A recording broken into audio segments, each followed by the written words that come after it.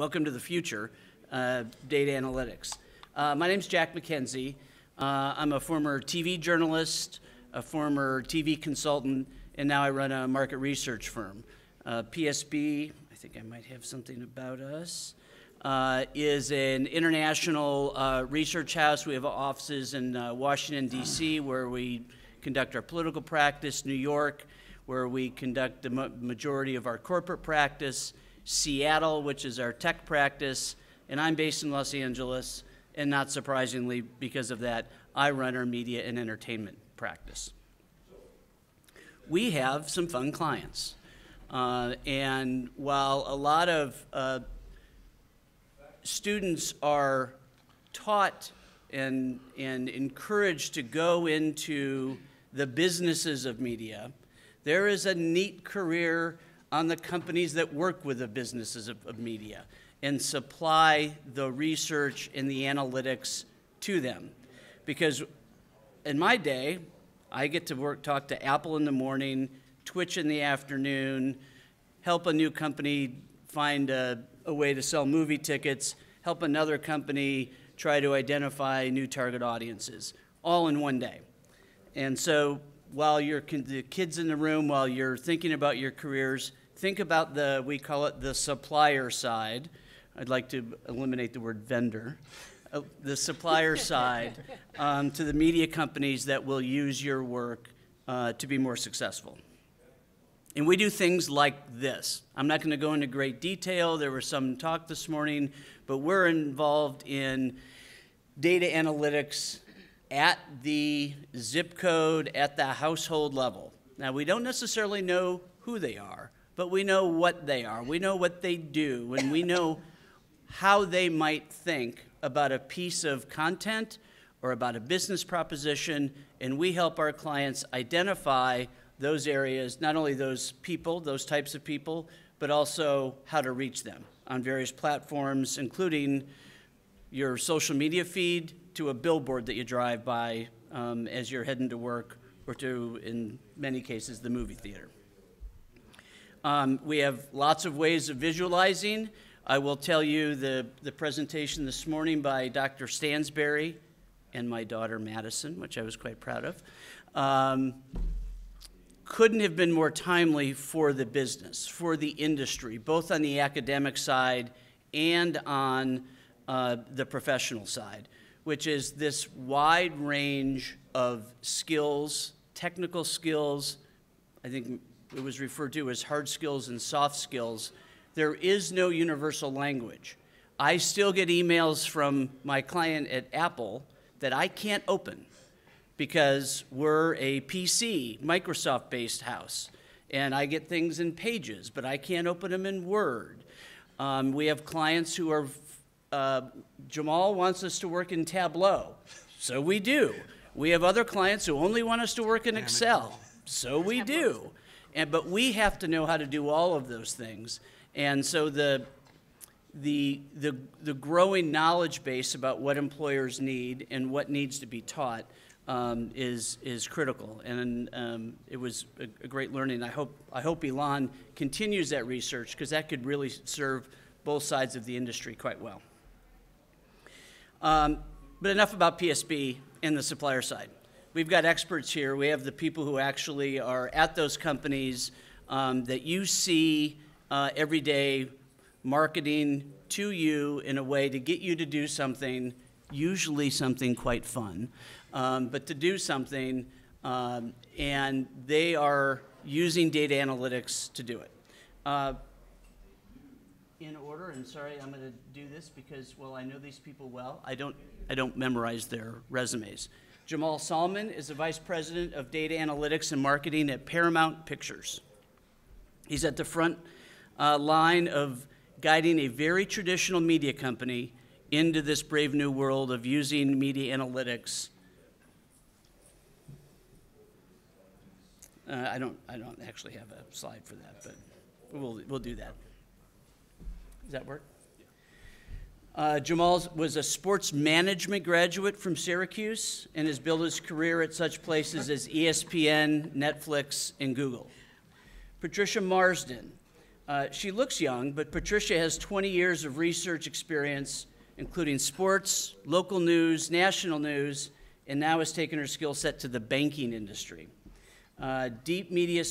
Patricia was deep in the media space when the transition started from pure ratings analysis, was pretty much all TV did 20 years ago, into the integration of acquiring data sets, figuring out what those data sets mean, and how to turn those into decisions and strategies, both at a corporate level and more specifically at a station-by-station level with different markets. At Scripps, how many stations? 33. 33 different stations in 33 different markets. So the managing of that data was quite a proposition. And she's now at U.S. Bank in Cincinnati, so she has the opportunity to tell us what it looks like from the outside, as an insider. And Vinny Bruzzesse, is that the way to say it? Bruzzesse. Is kind of one of a kind and was way ahead of his time.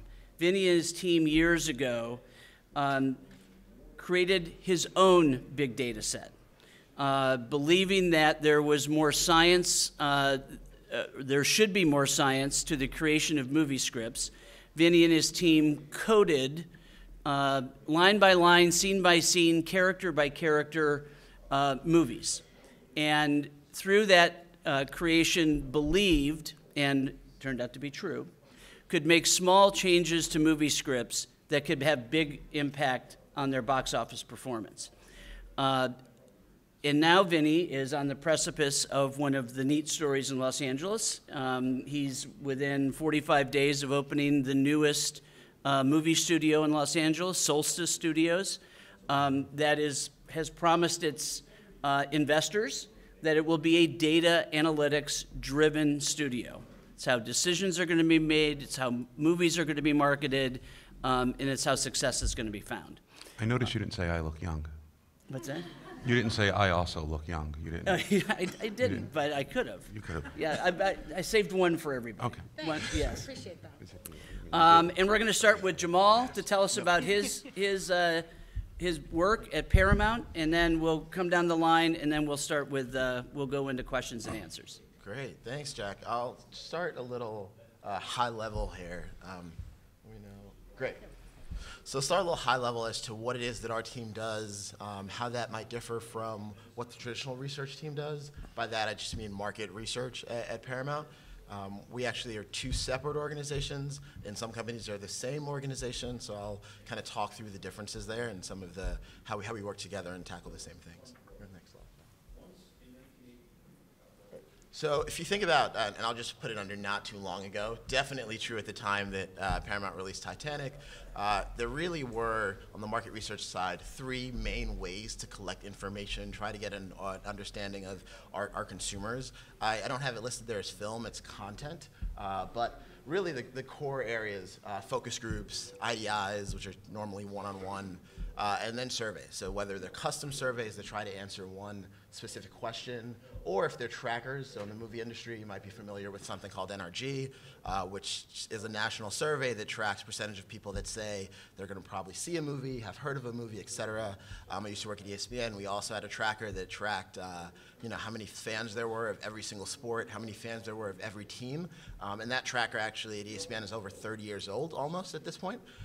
So that really was all of the things that we were playing with, especially at the time of the Titanic. But looking forward, if you look at our world now, if you can move one more, Jack.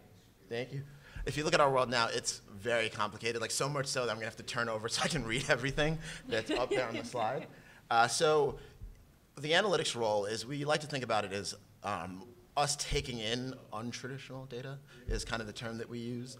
So some of the areas that we really dive into on a day-to-day basis, I'll just highlight a few of them there. You'll see there's Google search data, there's YouTube data, and I won't really go into what all of these things are. I think the point of this slide is that you lived in a world where we had those three bubbles primarily. That's probably 90% of the insights there. And I added 9 additional bubbles there, and if I had more room on the slide, I probably could have put 30 different bubbles there of different types of data sets that we touch every single day. And this is why the analytics team has been created at Paramount, why it's I think at this point, almost every studio, every TV network has created either a separate analytics team or added a analytic capability to their existing market research team, is because there's so much data to deal with that we really need to understand these different data sets and how the advantages exist for these sets versus market research, and really where the gaps are and how they really can work together. And then the last thing I would say is, what do we ultimately do with this data? So interestingly enough, what we do with this data is really no different than what market research teams do with this data. It's all about trying to get as many people internally in the company to understand the voice of the consumer, to get an understanding of what's happening in the world outside of the walls. I think it's very easy to be stuck in your bubble. You know, when you work at a movie studio or you work at a TV network, everyone in the building is 100% aware. Everyone in the building knows if one article goes up on Variety, everyone in the building knows, thinks the entire world has heard of this news story. So the job of market research and analytics is to make sure that people have an understanding of what the world actually looks like. And to that point, we'll work with the creative teams, the publicity teams, the media teams, the market research teams, and at Paramount specifically, you know, let's say 10 years ago, this work was 90% domestic as far as focus. For us, in at least 20 markets, we'll say 12 of them are priorities. If we have a big movie, it might open up in 50 different countries. So you have to understand what's happening, but now you have to do that at a global scale. And that's really what we work on every day.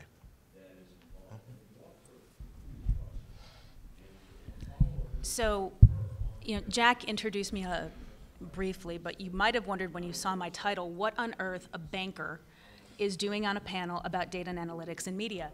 And Jack, if you go to the next slide for me. When I stepped into banking 2 months ago, I was shocked at the parallels of what I had just experienced in 20 years in media. This is my bank's reason for being. We invest our hearts and minds to power human potential. Doesn't say anything about money, doesn't say anything about capital. I could put that reason for being in front of a media organization, and with a couple of changes, it would probably work. If you don't know much about banking, US Bank is the 5th largest consumer bank in America. The company's worth about $90 billion, give or take how much winning is going on in the stock market day to day. When I came out of media, I was working at a company that was worth $1 billion. So I took my skill set and I went from a company worth $1 billion to a company worth $90 billion.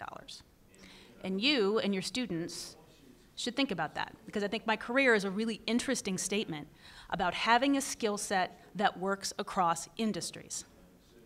If you are someone, or your students are those someones, who can look at a data set and find a pattern, tell a story, not just manage the work, because there's a lot of managers in big companies, but also do the work. You find that story, you bring it to your leadership, that's valuable. And that's not just valuable in media. It's valuable in banking, it's valuable in consumer packaged goods, it's valuable in fast food, it is valuable everywhere. So your students should understand coming out, and you students in the audience should understand coming out, that you're valuable people, and understand that value before you graduate. Help your students understand that value before you graduate. So a little bit of soapbox there, I apologize. At US Bank, Jack, if you could go to the next slide, we are also 2 different teams. There's an analytics team and a market research team. At the end of the day, data analytics is pushing us, and pushing media companies too, to move from what's on the left side of this page, which is a product-focused world, to what's on the right side of the page. Didn't make a good transition into the slide deck, Jack. Sorry, that's my bad. That's totally Jack's fault, just so you know. I thought you'd developed something new, No. You just step back from the PowerPoint, Jack. Jack and I have known each other for years, so to a company that is consumer-focused, people-focused. I could put this slide in front of every media company in the country. They're trying to do the same thing, and they're trying to have their data analytics take them there to really understand what their consumers are doing, not just what they say they're doing. Because when you ask a consumer a question, did you vote in the last election? And they say yes. And you go back and you say, like, check the voter rolls, and yeah, maybe they missed the last one, right? Did you go to church on Sunday? No. Do you usually go to church? Oh, sure, totally, right? We're trying to use that to move from product-focused, credit card, mortgage, you want this, you want this, you want this, to a place that is about the consumer first and putting products around them and not the other way around. Sounds a lot like media, right? Jack? How I got here is kind of a weird progression, and Jack asked me to bring some kind of, some perspective from outside of the media to this, so I will. Obviously, I've worked in media for 20 years. By the time I got to my end of my tenure at Scripps, at the E.W. Scripps company, I was burned out. So not only did I need a new challenge, I was looking for something else. I had burned it at both ends for 20 years, and I had allowed that to happen to myself. At the very beginning of my career, I was also part of the huge problem in market research in media. Market research in media is not well done at all. And he and I are going to have a great discussion about this. I was part of that issue. Jack was part of that issue. No, I was not there. Market research in media has traditionally been about the product. What do you think about my product? Is my product important to you? How can I get you to use more of my product? Will you use my product at 6 and 10 and 11 and on your tablet and on your phone and on the internet? Me, me, me, me, me. Please tell me how important my product is to you. Years and years and years and years of horrid market research practices in media. Almost never, until very recently, have there been questions like, what's going on in your life, consumer? Do you know people who live paycheck to paycheck? How are the schools in your community? What's your experience like in working 2 jobs and having bills to pay and things like that? Jamal talked about being insular. As an industry, for many, many years, we had no idea how real consumers actually live. Data analytics is wonderful because it tells us what consumers actually do and it helps move the business forward, but you still also need to understand what consumers are actually like and what their lives are like. Jamal's company had A Quiet Place come out this past weekend. Congratulations, Jamal. There are lots of Americans who can't afford $10 to go to the movies, right? They might be able to afford $5 when it comes out on pay-per-view, right? For years and years and years, we didn't even ask those questions of our consumers. And that's one of the reasons we ended up kind of being absolutely out of touch with the people we serve.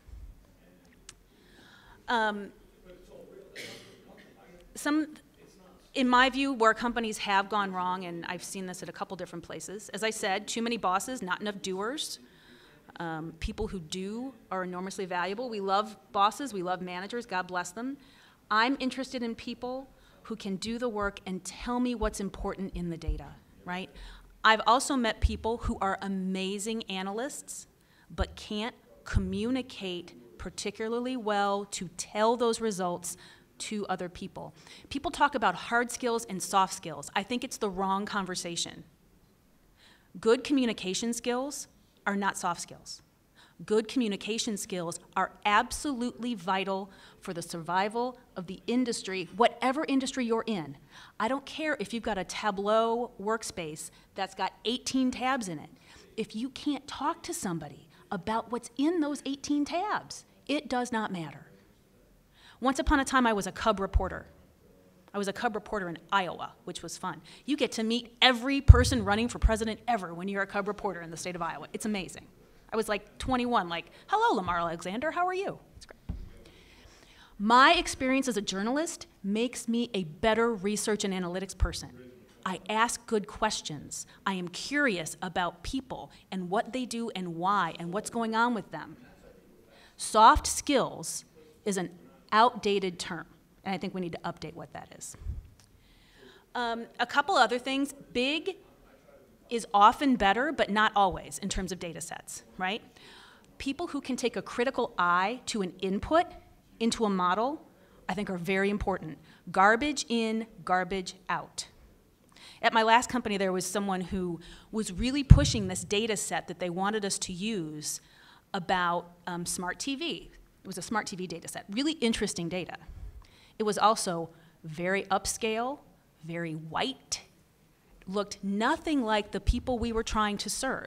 Is that data set good for us to use? No, because we're going to go down a primrose path. That's the wrong path using that data set. Poor data education. Believe me, there are people who have been throwing out acronyms their entire career who have no idea what those acronyms mean, right? When you're putting together Tableau workspaces, there's got to be a data dictionary with those things, because believe me, there's people who don't know and don't want to ask. But please put those dictionaries in there, because poor data education, especially in a large publicly traded company, can lead to data misuse. In a large publicly traded company, that can get you into an enormous amount of trouble, especially in a highly regulated industry like banking, right? Not enough links between market research and analytics. One of my jobs at US Bank is to be one of those links. Data analytics folks are the smartest people I ever deal with, and I love it. Whenever I go into a room with data analytics folks, I'm like, yes. I'm not the smartest person in this room, and it's wonderful. They can tell me what and when and why and who. They usually can't tell me, they can't tell me why. They can't tell me about motivation.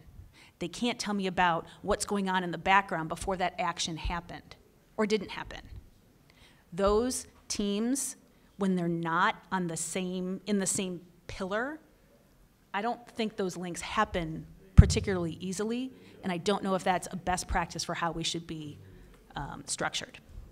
But they need to happen, because they absolutely have to connect. And we've talked a little bit about very poor market research strategies. It just really, really poorly done for years and years and years. Hasn't served the industry well at all. I've been fortunate in my media career that I've worked for some great, great companies. You know, Scripps was a great place to work. If your students or you are looking for a job in local media, I would recommend them every day of the week.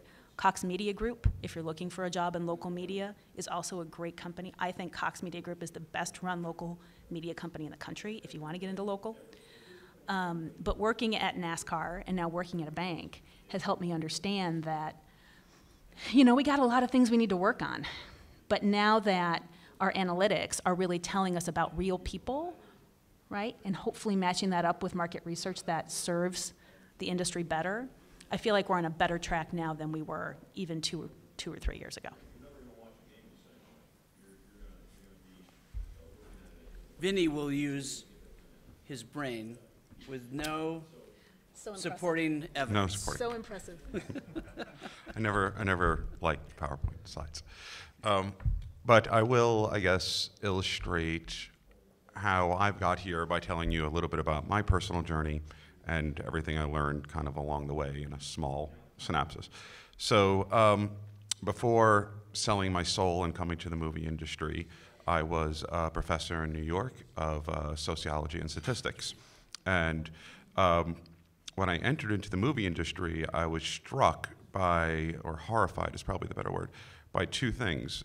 One, the decision-making process of how people decided to spend $200 million on a film based on their gut instinct. I mean, there's no other industry in the world that would go, yeah, no, that makes sense. You know, Mars needs moms. Let's make a movie about moms being kidnapped. Kids cried in the theater. And they spent $200 million on this, which is a conceptually broken idea. No kid wants to see a movie about moms getting kidnapped, right? I mean, it makes sense. But you spin yourself into thinking things, right? And so what consumer information is supposed to do is cut through spin. and cut through that self-belief that everything you have is the best thing in the world. And believe it or not, everyone believes their baby is beautiful. I mean, when someone says, oh, look at my baby, no one ever says, oh my God, that's an ugly baby, right? Put the baby down. No one ever says that, right? But your job as a reader is to tell people their baby's ugly sometimes, because there are ugly babies out there. Whether, it's like a haircut, it's like, oh, it looks nice. And one says your haircut looks like crap. But sometimes it does. Our job is to tell people the hard truth. And in this industry, people don't tend to want to hear the hard truth. And so the second thing I was horrified by was what were the methods that were used to tell these hard truths. And it was market research. And looking at market research, as you were just saying, we were looking at sample sizes, for example, of 300 people nationwide, broken down by males and females over under 25, 75 in each quad. Well, that's an error rate of 11.3% plus or minus. Like, you wouldn't listen to a poll that said plus or minus 11.3%, but they were making these $1 million decisions and they still do to this day. That is the general sample size of, let's test a TV ad. We'll have 11 TV commercials. Let's test 11 of them and find out which one we should use to put our media dollars behind. Sample size of 300 for each. Oh, this one scored 2 percentage points higher. Oh, great, let's go with that one. It really is astonishing. The lack of sophistication that's used, and it hasn't changed. The questions asked and the methods haven't changed that much. So after getting over that horror and not being the greatest personally at those soft skills that she was talking about, it's kind of hard when I genuinely don't like people, right? But I prefer them as numbers on a piece of paper. Than having to talk to them. But you have to, I guess. So, I had to learn those soft skills. As you can see, I've improved a lot in 20 years. Yeah. It's really grown. I've grown a lot. That's amazing. It is, isn't it? It's personal growth. But I decided to focus on two things because fixing all of market research was going to be difficult, particularly in an industry that used numbers as a weapon. Numbers were used to prove that one person's idea is better than another person's idea. And so you blame the research or not. And so I realized that there were two things that were missing. One was by the time the content was made, the ship had sailed. So you spend $200 million or $150 million or whatever it is on a movie concept, John Carter goes to Mars or whatever, and if it's conceptually broken, all the research in the world, even if it's done perfectly, is not going to fix that. As you, I'm sure, know in your life, a bad movie, a bad TV show is a bad movie and a bad TV show, and there's not much you can do about it. So what can be done early on? And so one thing we decided to do is I took the companies that I had and I focused them on learning what all this had 15 terabytes of consumer data, what all this data was telling us, what the consumer was actually telling us about narrative, about the films that they were seeing and the TV shows they were seeing. And we broke it down into these sub-archetypes. So I don't know how many are familiar with the Joseph Campbell idea of archetypes. Well, it turns out that in all this data, there are actually, we had found around 350 of these sub-archetypes. So to give some examples, these are about expectations that you almost subconsciously have while watching content. So if you're watching a horror movie, horror movies could either be a haunting or a killing. There's no other type of horror movie, right? Someone's either getting haunted or you actually have a killer. And if you have a haunting, it's either going to be a demon or a ghost, right? And if it's a demon, they're either summoned or someone sold their soul when they were a kid or something like that, right? Like they really only goes to that.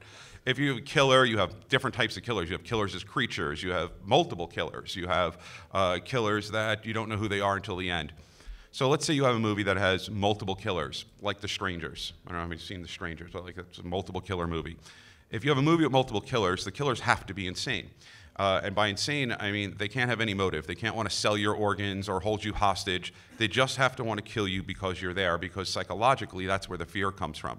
The moment there's a motive involved, the moviegoer classifies it as a suspense thriller and not a horror movie. And so, if you're reading a script and multiple killers, and all of a sudden they put in a motive is they're going to hold them hostage, or they revenge for some reason, but it's clearly trying to sell it as a horror movie.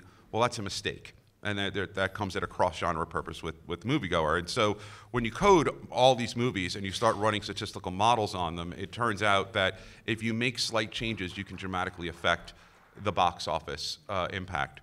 Well, what had happened was New York Times ran a piece on this, cover New York Times, all that, and I started getting death threats from like writers, literally hundreds and hundreds of death threats that I was killing art. You can't algorithm art. Blah, blah, blah, blah, all that stuff. And one they didn't understand was the process in Hollywood does not protect art at all. Like, unless you're Christopher Nolan, your script is going to go through so many revisions, and by the time, if you're lucky enough for it to get purchased and goes to the studio, it's completely out of your hands. And if you think that you have the ability to make changes, you're lucky if you're one voice in a room of 50 who are all making changes. So what I was proposing was, well, if I could tell you that ending's going to be changed, the audience is going to object to that ending. All the data indicates the audience will object to that ending. You can make the change now while you still have control over your own passion and your own project, or you can let some head of production somewhere make it. The choice is yours, right?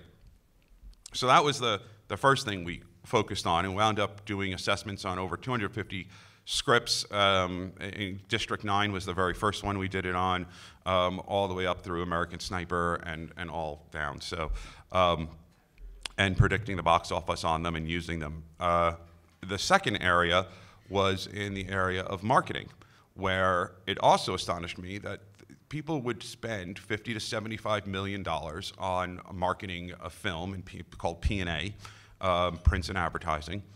And you'd say, all right, we spent $50 million on it, 25 million worked, we don't know which 25 it was. And this enormous waste is occurring. Now, it seems that in the last few weeks, micro-targeting has become a bit of a dirty word or something, because Cambridge Analytica did some, whatever. Facebook. Yeah, you know what, stop taking quizzes on Facebook. How about that? You know what, and if there's terms and conditions, read them. But fine. So people are upset because if you turn off all that stuff in Facebook, you're going to start getting ads for adult diapers and wondering why the hell you're getting them, because trust me, you like micro-targeting. You want micro-targeting. It gives you the ads that you actually want to see. It works. If you turn that stuff off, you're going to start getting a whole bunch of crap that you never want and never even thought you wanted appearing in your feed and in your status feed. Everyone thinks, well, you're taking my data and my information.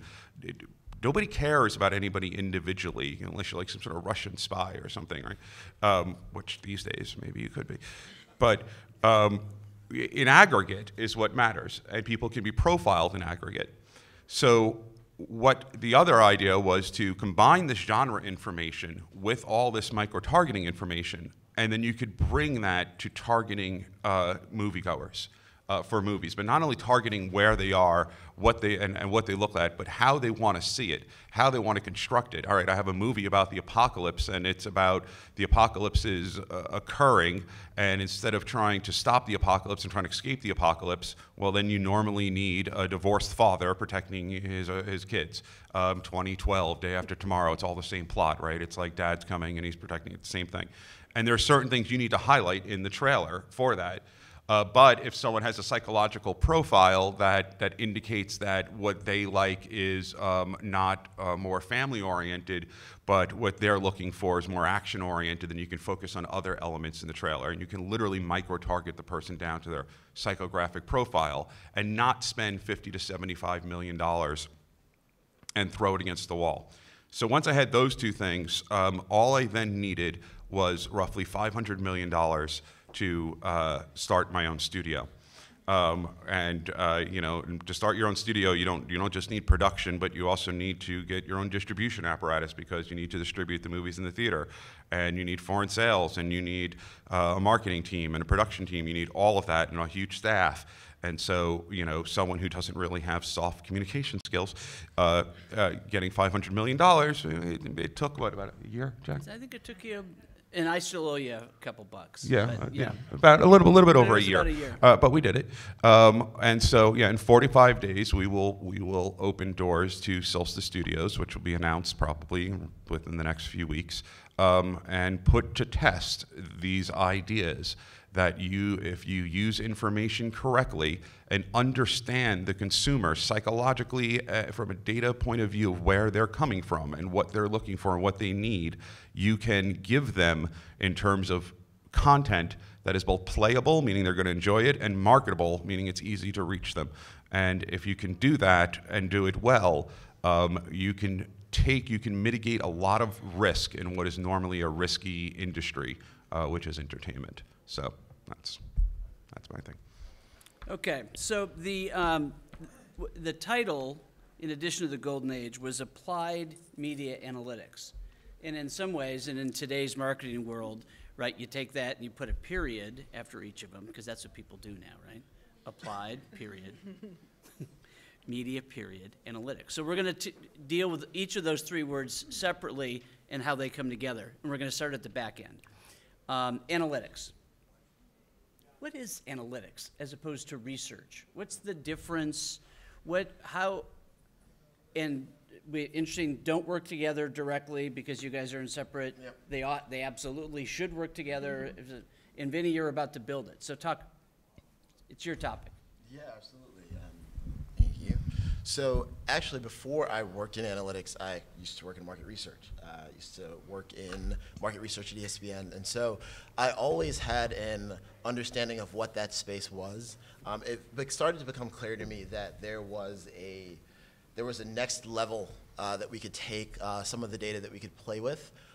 So one of the things that happened to me pretty quickly is I was working at ESPN, and as I mentioned earlier, we were collecting a survey tracker. So every day we're surveying people, what are your favorite teams, what are your favorite athletes, what are your favorite players? And I started to think about that data set.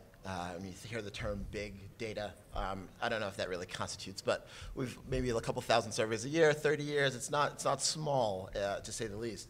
And so I started to think, well, if we looked at 30 years of data, we have an understanding of TV ratings. We have an understanding of how shows actually performed on air. Our ratings of our shows with people just sitting behind the desk, kind of similar to this, what was happening with live events.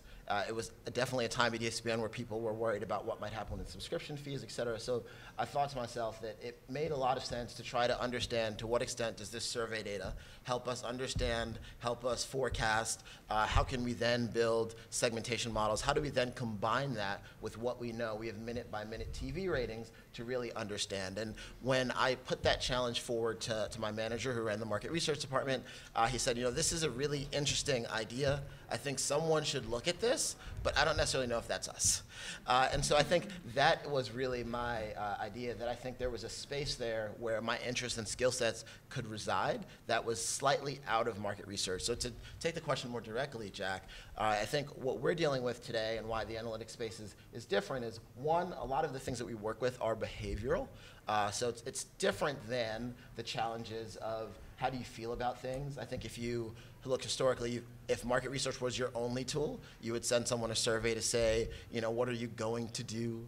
What did you do last week? That's not really the core of where you should be leaning on market research, but it was the data that you had.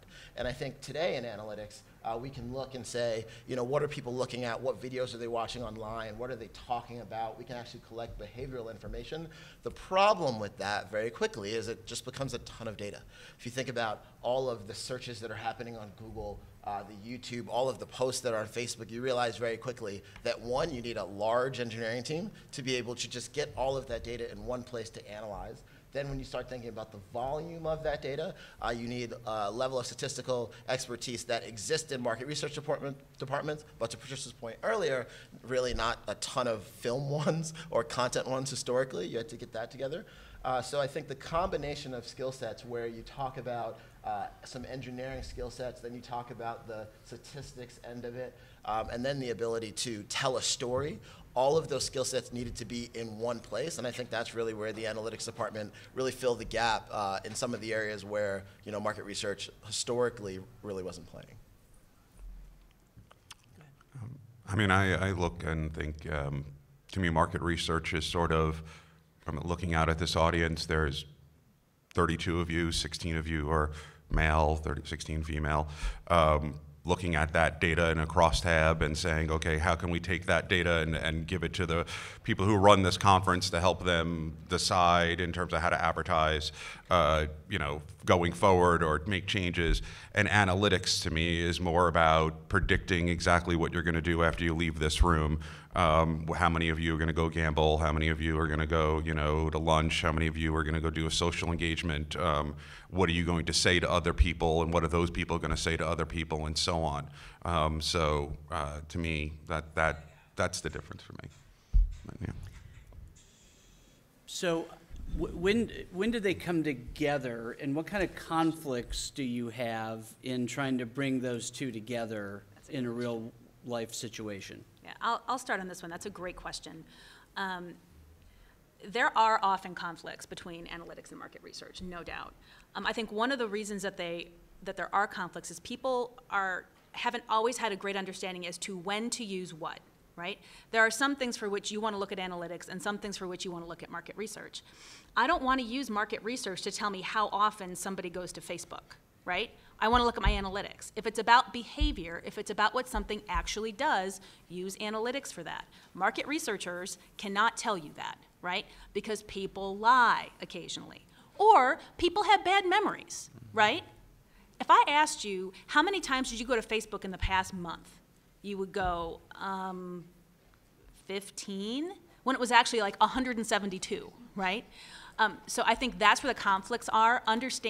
For me, understanding what data set to use for what. If you want to understand why someone's doing something, if you want to understand them as people, if you want to really kind of get in and talk with people and understand kind of the mindset of people, that's a different question that analytics can't always answer.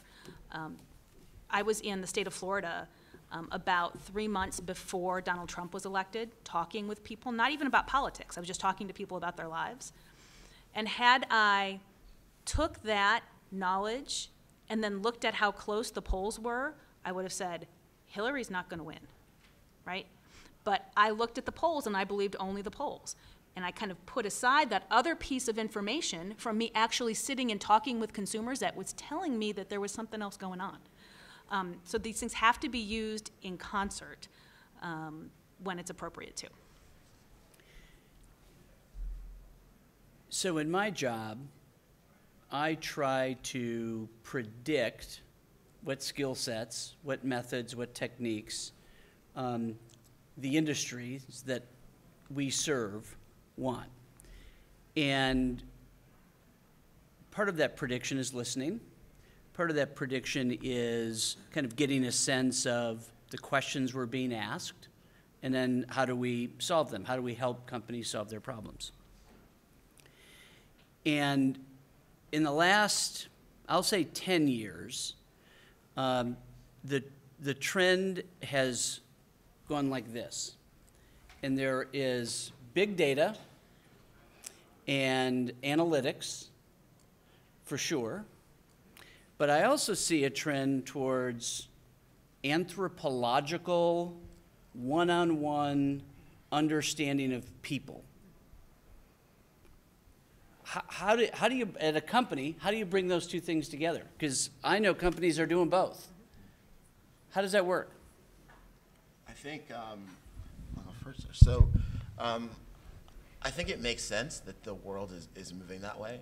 When you think about, to Patricia's earlier point, when survey was your only tool and you needed to answer every question, I hear all the time that, let's say you're setting up a survey, you used to set up a lot of surveys, you'll work with a partner and say, marketing team, what are the things you want to know? Then you'll get a list of hundreds of things they would like to know. The problem is, generally speaking, only 10% of that list can be actually answered by a survey. But historically, you've tried to answer the entire list with one survey. And I think what's happened is as companies have added analytics teams, they've started to be a little bit better about understanding what are the things that we should be analyzing with analytics, what are the things we should be analyzing with more traditional market research methods. And as you think about it, market research is best positioned to understand the motivations underneath what someone is doing. So if you think about that initial point where you had one tool, the logical next step is to move the two departments, maybe they're the same, maybe they're different departments depending on when you work, into what they do best. So to move analytics towards trying to forecast how many ticket sales you're going to sell this weekend, to move analytics towards trying to get an understanding of to what sense you've kind of pierced through the zeitgeist as you get closer to opening weekend. And then market research is best positioned to understand what are the things that people are looking for in movies. Why do people have to make the decision to not watch Netflix, but to leave their house? What is it about the communal event of going to watch something in screen? So those are the things that you really want to know.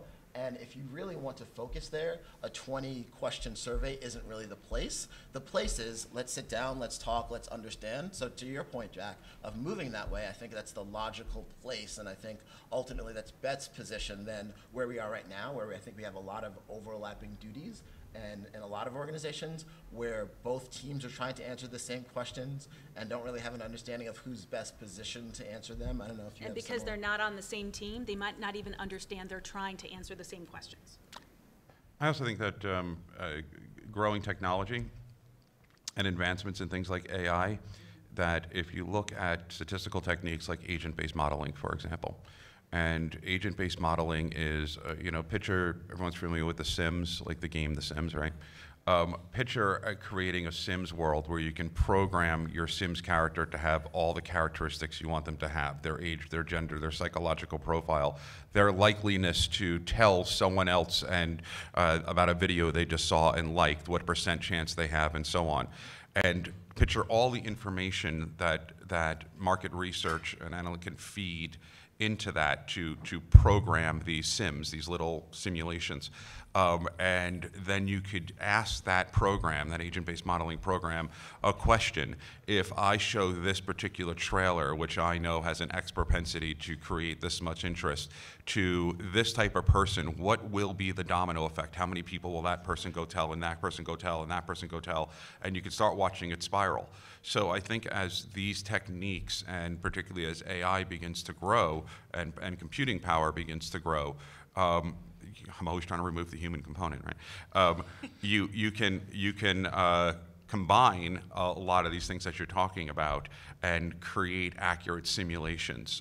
As long, though, as you said before, garbage in, garbage out, as long as the information that you are programming into the sims is accurate. And the only way to get that information is through either attitudinal data, behavioral data, if as long as the data that you're getting on people is reflective of who they are. And like you said, people lie on surveys, or they have faulty memories, or they lie. And You really don't like people, do you? no, God, no. How could you? I mean, really. I know. Anyway, I get it. but you have to then divide. But I mean, by the way, it's fine if people lie as long as they lie in a consistent, predictable manner. That's the whole point of statistics. As long as you consistently lie and you lie in a predictable manner, lie away. It's fine. I'll know you're lying, and we can just control for that. That's easy.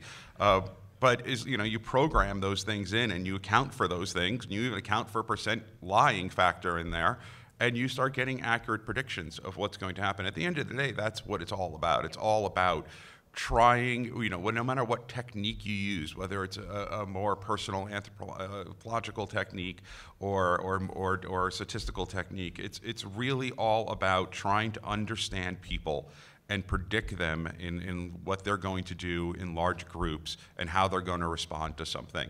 And yes, obviously the goal is to make money. The better you predict people, the better you'll make money. But here's the great thing about the entertainment industry. You don't make money in the entertainment industry unless you entertain people, right? So, when people are like, well, that's a terrible motive to make profit, well, just think the end result of that means the more profit the entertainment industry makes generally is because more people were entertained. So I'm okay with that goal. Jack, how are we on time? We have 25 minutes. Okay, so because I want to tell a quick story about this last topic, Jack, if you don't mind.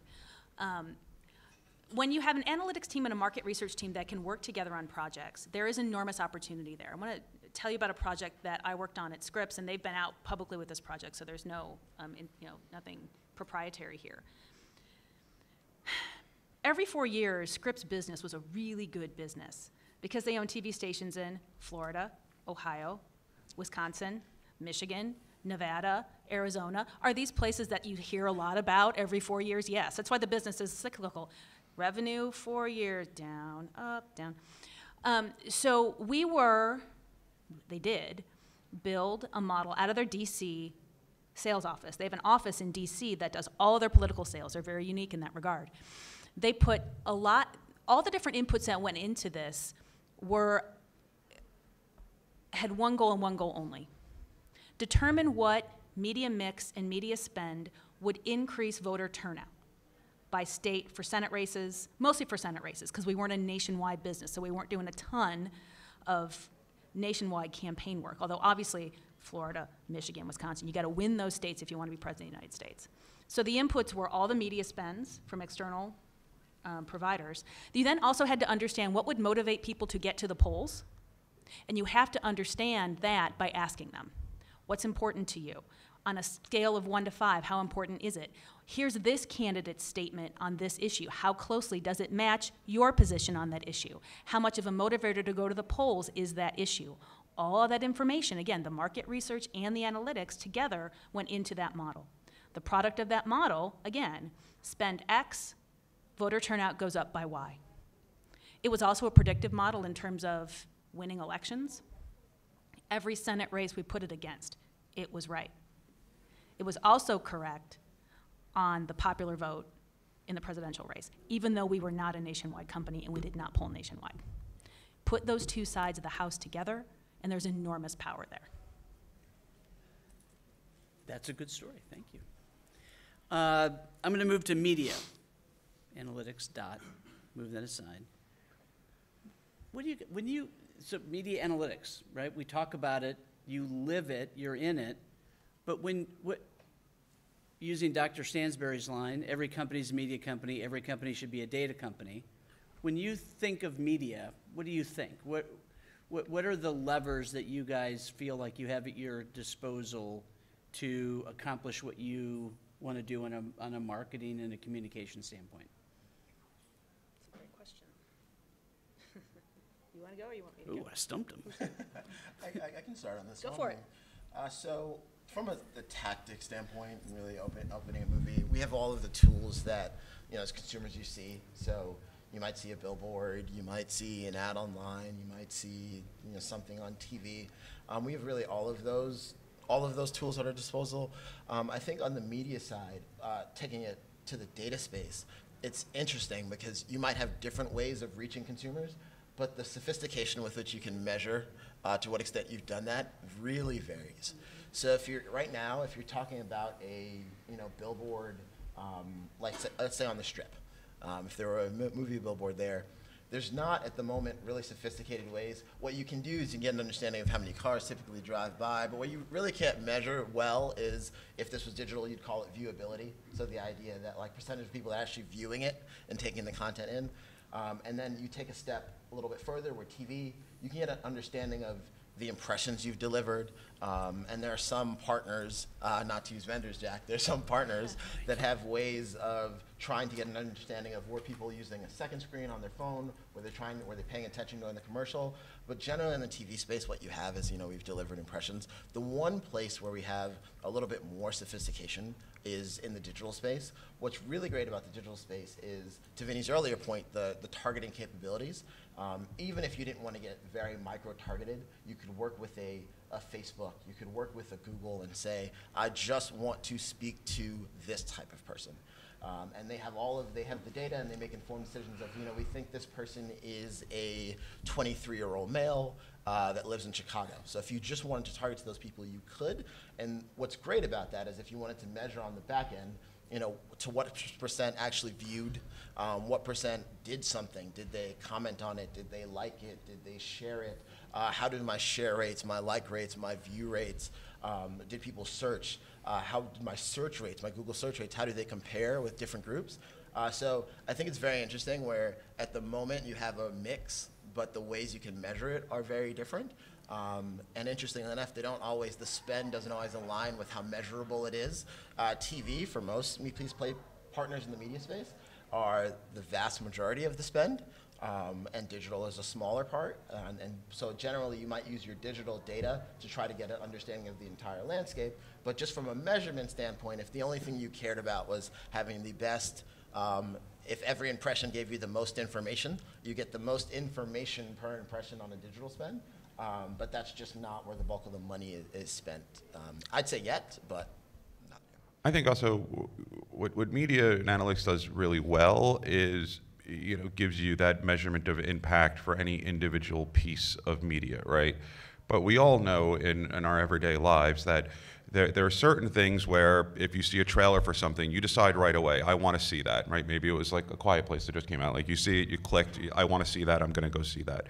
But there are other things where it's the mix of media, where you reached a critical mass, where I saw a billboard, now I just saw something in my Facebook feed, now I just saw a TV commercial for it. And it's the combination effect of that mix of all those different impressions that are hitting you that finally hit a critical mass, and then you're at a point where if one person that you know and trust recommends it to you, it's going to push you over the edge, right?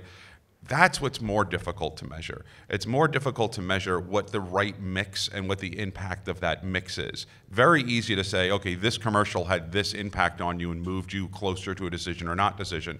But at the end of the day, if you're not one of those lucky pieces of content that has that instant impact, you see the trailer, oh yeah, I want to see that, but instead it takes a lot of buildup to get you to cross over to actually go to see something or purchase money, you spend money to purchase something. It's what is the impact of all those things coming together, a media mix model. That is more difficult to measure, what the right media mix is and where that critical mass is, and for each person has a different critical mass, and you want to get people to that point as quick as possible. But individually, one-on-one, yeah, it's very easy to tell, okay, this Facebook ad had this impression on you and made you closer to this decision. But, yeah, I mean, kind of the holy grail of advertising right now is multi-touch attribution, right? Kind of getting to what he's talking about. Where is that kind of point where it's all together, rather than just last touch attribution, right? It was the digital ad that I clicked on, so that gets the credit because I can't put the rest of the parts and pieces together. As multi-touch attribution comes to fruition, I think it's completely going to change the game for how marketing is spent in the U.S. Mm-hmm. One other thing I'd add to that is you might read in the press and the trades in the content space about some of the sophistication Netflix is making in the strides there, Hulu. One of the things that you won't always read in Variety and Deadline is, and I think it's really important to think about in this space is, to Vinny's earlier point, is if you can look and say, this person saw this ad, they saw this ad, and then they did something. They actually clicked on and they subscribed. They signed up for Hulu, they signed up for Netflix. In the TV space, in the film space, you have a different challenge. So if we have a billboard, we have an ad, that person then leaves their house and then goes to the movies. That conversion, that actually buying, that moment of purchasing something in the TV space, in the film space, is very difficult to measure. No one has it fully measured. So some people are either halfway there or 25% of the way there. And so to Patricia's earlier point of garbage in, garbage out, if you're a film studio, if you're a TV network, you can trick yourself to believe I have 100% understanding of who saw my ad and who went to the movies, but that'll probably lead you in a path when you really don't know what's going on there, to try to follow the ways that Netflix and Hulu are moving that have an actual guaranteed conversion. So one of the things that we try to focus on at Paramount is to be very honest and direct with ourselves on the analytics side of what are the things that we know, what are the things that we don't know, what are the things, the data sources we trust, what are the ones that we don't. Because I think as an analytics organization that, to my earlier slide, that have to talk to so many different teams and partners, I think the worst thing that we can do is tell our internal partners that we understand the world in a way that we do not. So we're really focused on, we know this, and we're very comfortable telling our teams, we don't know yet. We're making investments, we're buying credit card data, we're buying whatever it might be, but we're not there yet. And I think it also, when you say you don't know, with a lot of our partners, I think it also helps us earn trust over time. That's a fantastic transition because I want to go to applied, but I don't necessarily, which is the decision-making part. And we have educators here and we have students here. We've talked about telling stories. We've talked about creating insights. Just talk about the challenge of telling people their baby's ugly telling people that, but if you take this path, he or she might be a little prettier in 6 months. There's an interpersonal side to delivering both good and bad news. And so from a skill set standpoint, whether they're hard or soft or just general skills, They're general skills. talk to the educators about what they should be teaching and talk to the kids about what they should be mastering. So I'm going to start with this on this one. Telling someone they are wrong or that their baby is ugly is one of the greatest challenges that anybody has to face. I had to do it a lot. I had to tell people that marketing they'd spent like weeks working on that was going to run in the Super Bowl wasn't going to work, and they had to do a different spot when the Super Bowl was like a week away, kind of thing. Generally speaking, when I had to deliver bad news, one, I talked about the product. There's never a discussion of the process behind it, right? Because the process behind it is what? It's the people who made the spot, right? You'll never be more uncomfortable than if you're sitting in a focus group and someone's watching, like focus groups are watching stuff, and the people who created the content are behind you, and people are like, this sucks, and the people in back are like, oh my gosh. It's the worst. You have to remember it's about the product and the content, not about the people who've created it. When I have to deliver bad news, I was very specific about how we went through getting the data so people understand that there was a real process that we went through. It wasn't something I made up. They needed to, you kind of have to set it up that bad news is coming, you know? And they're like, okay, but you can't just jump right in and go, it doesn't work. You have to set it up. It did this, we did this. Here was the outcome about this product. Outcomes in products, nothing about people, nothing about process. I think also this is where my training as a sociologist overcame my misanthropic nature, where that every culture or industry, a tight-knit industry, has its own culture, its own language that it uses. And what I would advise people getting into an industry or so, and teaching people who are getting into industry, is to understand what that culture is, understand what that language is, and speak that language. Because particularly the entertainment industry is almost known to the point of being stereotyped for it, where it has its own code of ethics, its own rules that it abides by. You'll find the meetings that take place there are very different tonally than it would be in almost any other industry in the world. I don't know how it's been for you for transitioning to the banking world. Oh yes, very much the same. Very different. Yes. Knowing what those rules and mores are and all of that going in and speaking the language could make your transition much better. I've seen very, very brilliant people who have the great points and they are dead on the money, but they didn't speak the language, and so they were literally laughed out of the room. And I've seen absolute idiots who have no idea what they're talking about, and this is by far the majority of the people, come in, and they get widely embraced simply because they speak the language. And they know how to speak the language of the room they are in, and they read the room. So if you're delivering news, particularly bad news, particularly news someone doesn't want to hear, and you understand, in content, usually no one sets out to make bad content. It happens that way, but no one sets out to do it. They truly do believe that this is an unbelievable piece of art that they've just spent years of their life and money and time putting their heart and soul into. They don't want, and they're generally surrounded by people who tell them that, yes, yes, yes, this is amazing, this is incredible. They don't want to hear what you're going to tell them. So knowing that language and knowing how to communicate that language is essential. I've seen entire careers based on the mastery of that. So that is one of the most foremost things I would teach people is know the language and the culture that you're getting into for the industry you're getting into, particularly if it's involving data analytics and ugly babies and so on. No, I think that's all of the things that I would say is understand the culture. 100% agree with Vinny. I just talk about one experience in particular, being on the market research team at ESPN, where we would do a lot of show testing. So Patricia was talking about being in the back room with the actual show creator, But then also we had to present it to the talent. So it's one thing to talk about the producer, but then you have to hear what fans say about different anchors, announcers, and then you have to stand in front of those people. And I was a very big sports fan growing up, so standing in front of people that I'd watch on TV, former athletes I'm really big fans of, and then how do you pass information of people say that they don't like when you talk about X, or people think that you talk too much. So I think one of the things that we really focused on was to always make it about the show.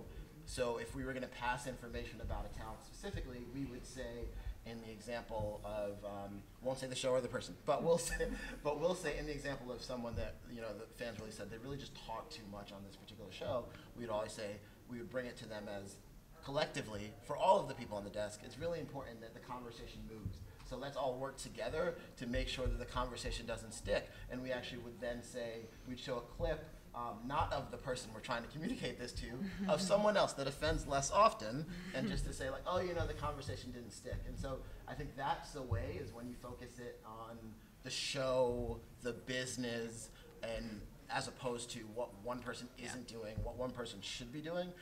That's helpful. It doesn't always go well. No. Like I've been in situations where we've tried to do it that way, and the person very quickly understood that you were talking about them. And then I've actually had situations where they've actually they've stopped listening, tried to take out their cell phone, and then you try to so sometimes it doesn't always go well, but I think the idea of one, making it about the team and not about the person, and to Vinny's point, understanding the culture, understanding the languages. When we would go, we'd always talk about A block, B block, C block. We would always speak the language and talk about the things that the production teams always talk about on a day-to-day basis, and I think that at least gets you 80% of the way there, but not always 100%. Product, not people. All right. Perfect timing. Time for questions. You guys are great, and I hope you're all listening.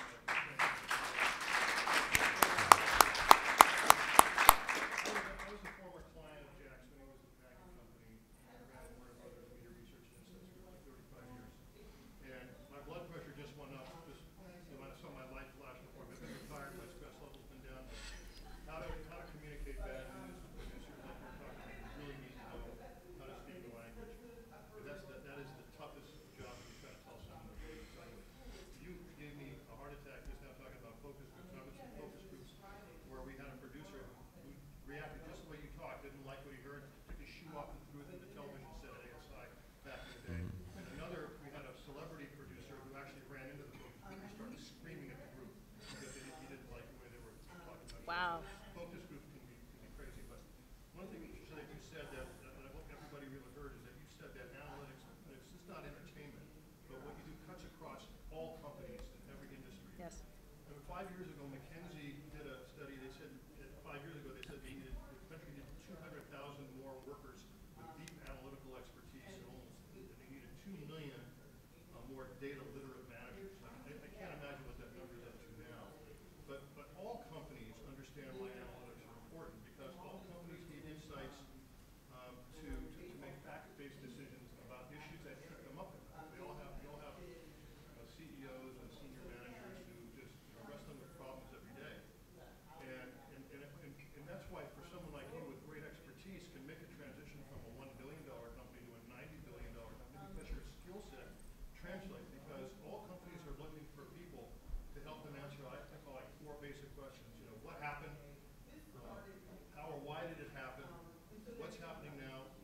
And what's likely to happen next? And when you have the skill set to be able to answer those questions and come up with information that helps the CEO make a good decision, then you're worth your weight in gold. And that's why someone like Patricia can go from a $1 billion company to a $90 billion company, because she has a handle on that data and knows how to articulate that data and help her company, whether it be a small company or a large company. So you hear that it cuts across all businesses and all companies. And Jamal, your bubble chart gave me, you know, a heart attack as well. All those bubbles, all those different things. And you guys were terrific. I hope everybody heard what they had to say about the way the business is changing and how they use their data and skill sets. Thank you. Thanks, Bruce. Questions? Jamal, actually. Paramount being so global and box office spending so much on global business, what are some of the challenges that you have that you've seen in analytics, in application, in media, like in China, other Asian countries?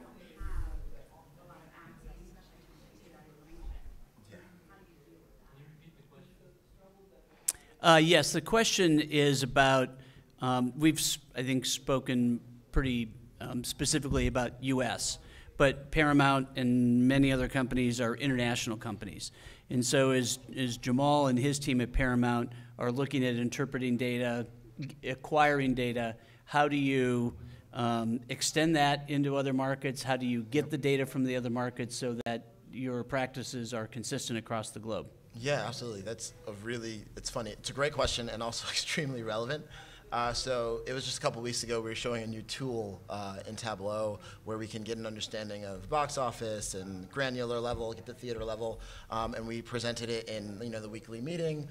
We showed a domestic version, then we showed a UK version, and we immediately got emails and messages from all teams all over the globe of we want this, and we're a central analytics team, so we say we'll work on it. And so we tried to go find all the data sources, and as you expected, it's missing. There are certain countries where you can only see your box office data for your film, other places where it looks like no one's updated this thing in at least like a year and a half. What happens to us very quickly is when you talk about scale, we always thought that you'd build something domestic and then it'd be very easy to scale. And often it's just not. So, people always think domestic and international, what we've learned, and it was the same thing when I was at Netflix, is that you think domestic, then you think international. I think the culture at Netflix had a really good understanding. It's not that. It's what are we doing in the United States? What are we doing in the UK? What are we doing in France? What are we doing in Germany? What are you doing in Korea? And our team is really focused and has learned hard lessons trying to just scale everything. And then beyond just the tools, there's also culture. So the way that we tell stories are different. Do we put the methodology in the front of the deck? Do we leave it to the end? Do we just leave it out because they trust us implicitly?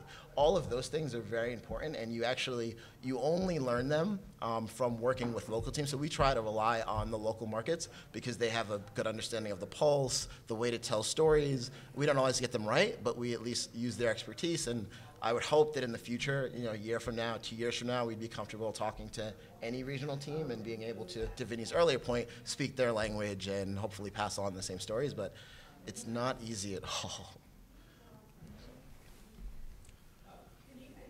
This question is for all of you, but particularly Vinny, based on what you were saying.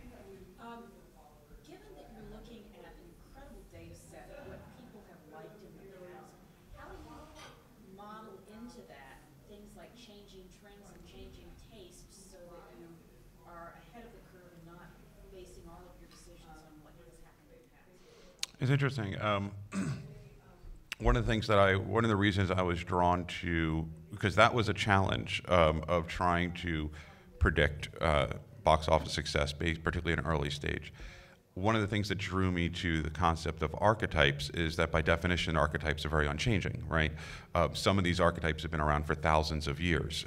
We're subconsciously drawn to certain types of stories. But you're correct in that what we found there were some culturally specific archetypes and some long-standing archetypes. So, for example, a long-standing, if we take a romantic comedy, right, for example, we found that there are certain things that are going to be continuous and the same if you look at data from the 70s to the 80s to the 90s to today. During the breakup scene, the best friend's job is always to support the lead character, right? And if they're not, people reject the best friend character. But what we found is that it used to be, for example, during that breakup, the male character could go and the double standard existed. The male character could go and sleep with whoever they wanted. And the audience is like, yeah, whatever, that's fine. Guys do that. But if she went and slept with someone else during the breakup scene, oh my God, and even other women in the audience would be like, oh, she can't do that. That's just wrong, right? And then you have a movie like Trainwreck that comes out and changes the paradigm. So because of a cultural shift in the way that's perceived, that normal expectation, which would have been sort of written into the tropes and rules of a romantic comedy, changed because culturally it changed. So one thing that we do, particularly in this data set, is we identify clearly the ones that, when looking at a trend analysis over a 10, 15-year period, has stayed absolutely consistent, and the ones that have moved. And then we tried to do a cultural anthropological study as to why have those things moved. Why are people less or more accepting of this narrative or that narrative as opposed to not? And then we look psychographically and demographically at, okay, well, you know what? Believe it or not, red state people and so are still not accepting if she sleeps with someone, but other people are. And then we start actually having to look at what type of people has it moved for. And then even to go further in that is, are there certain people that are predictive of a larger wave of people? So once you start seeing this group of people starting to accept a change or a cultural change, it is predictive that a year from now it's going to be a larger wave of people accepting it. Or these are just an isolated event and it's not going to expand outside that. So it's a constant struggle to try to figure out what's stable and what's going to be dynamic. I'll be real quick. I missed your opening presentation, so I may be misstating something, but I was struck by the comment. I teach information science, and I was struck by the comment that a market researcher can give you the data, but not necessarily the thinking or the analysis behind the data. Internally, my reaction was that they sure as hell could have if they took my class. Right? So my reaction, just as a researcher, adjunctively to broadcasting, is that I constantly, and it's not exaggeration, I'm always seeing questionable sources of data. My issue is so much the data analytics, it's where the hell are you getting this information from? Garbage in, garbage out. Well, not only that, but the people using the garbage should be knowing if they're using garbage or not. So I guess my question for you guys is, because I mean, I've been in a million focus groups and all this is lovely and wonderful, but what the hell does it have to do with reality? Because what the reference to the election made me remind me how I told my students that the margin of error means that if there's a discrepancy within 5% of the polls, then your data is crap. And there are about 42 states where there was less than a 5% differential. So by definition, you couldn't. None of the polls were believable because the market was that volatile. So I guess I'm just going around the circle as a non-broadcasting person. Why don't people look at what they're working with before they just One quick thing about your polls, I know we're running short on time. First of all, Americans like winners and losers, right? We don't like things ending up in ties. It's hard for us to accept that when we see 45 and 42, that the person who has 45 is not winning. It's just hard for us to accept. It's my theory of why soccer maybe isn't as like, Americans don't like sports that end in ties, right? I used to work at NASCAR. If we had a race that ended in a tie, people would revolt, right? And again, that's data education, right? So often, like the margin of, if there's a big graphic about a poll, the graphic is in like 60-point type, and then the margin of error is in like 2-point type at the bottom, right? That's about education for people. And I think it's part of it's a cultural thing that we just like this person wins and this person loses. I think part of it is some hands also over here. So I just want to address that really quick. Part of it's also the combination of a business need versus a reality and a science need.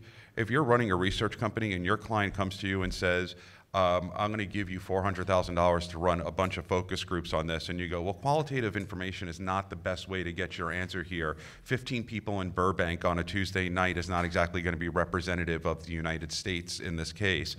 Yeah, but we think it is. Will you do it? If not, we're going to go to another company. Yeah, sure, we'll do it. Thanks. The part of it's just a business need of. Exactly. Yeah. You caveat it, but you take the money. At least to your focus groups in Kansas City, you know. There you go. Something? No? Last question. All of you guys kind of started off in different fields, market research, sociology, everything. As a student who's graduating in a couple weeks and going in as a I'm not a data scientist, I'm a data analyst. Should I be limiting myself to only applying to data positions, or should I be open to applying to any field, any industry, and saying I can interpret data and do whatever you need data to be done? Both. But no, I mean, I think Maddie, I think your second statement is where I would go. Never in a million years, 5 years ago, did I think I would be working at the 5th largest bank in America. Nope. I would have never believed you. Do not limit yourself, is my advice. I also think the opportunities are, so I think historically if you had that background, you'd be a data analyst. But what's interesting is data has become a bigger part of decision making in every single team. There's going to be a point where you can't be a manager in a marketing team. You can't be a manager in probably 80% of the teams if you don't have an understanding of data. So if you have an interest that's outside of just data analysis, that skill set will be incredibly valuable, and I think at some point mandatory, regardless of what division you go into platform. I would just end on this to your question is also what they said, but follow your passion. I mean, when I grew up, I was obsessed and still am obsessed with the idea of predicting human behavior. I read Isaac Asimov's Foundation series and the idea that that main character could develop a science of predicting human behavior. And I just continually took a path through academics and then through movies, which has an opening weekend, which has a dependent that you can constantly use for prediction. I continually followed the path that led me to a place where I can develop techniques and products and science to predict human behavior. So whatever that goal is in your mind, whatever it is that you want to do, the path may be indirect. It may not be a direct route. But as long as you stay on the path to reaching that, that's what I'd recommend. It's kind of idealistic, but still. They're students. That's what we are. Yeah, That's right. It won't be idealistic for long, and it'll be burned out, so enjoy it while it lasts. That's right. All right, I think we're out of time. Thank you so much.